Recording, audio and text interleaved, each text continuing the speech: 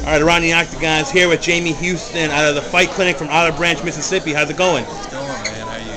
Good, good. Now you're going pro, and tell us a little about who your first opponent is and where you're fighting.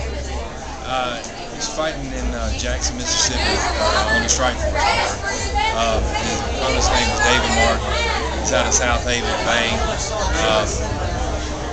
Just know that he's pretty much a relentless guy. He's tough. He's tough as nails, and it's going to be a good fight. Now we're here at the Empire Fight, so you were able to see him.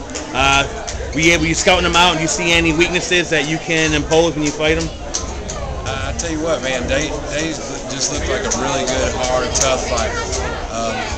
There's some things that I feel like I can pinpoint on and capitalize on, because I did see a few mistakes, but it's gonna be a war. It's gonna be fun. This is your pro debut, and you're already fighting in Strikeforce. How did you land that? You know what? It's just one of those lucky things, I guess. Just knowing the right people and being in a good position. So I had the opportunity and I took it. I know. I got to ask this about your first fight at 185 after cutting from 205 in your amateur career. What made you decide to make the cut? I just feel like I'd be quicker, stronger, faster at 185. I've actually fought heavyweight once, and I went to 205, and I was strong at 205 and 185. I just ended up being a beast. So that was felt like I'd be stronger and better at 185. Now, what are you doing differently in your training to prepare for a pro fight? Than when you were doing amateur fights.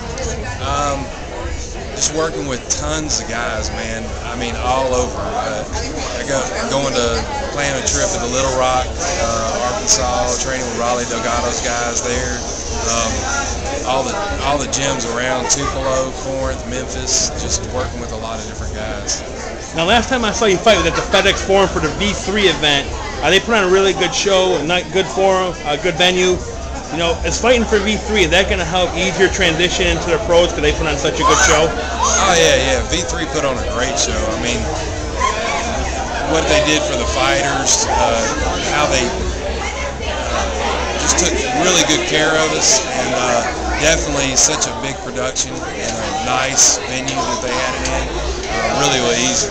Make it a lot easier going forward. All right, any final comments? Man. I hope everybody can show up and come support all your local fighters in Jackson, Mississippi, the Strikeforce. All right, thank you for your time. Good luck in your fight. Thanks, brother.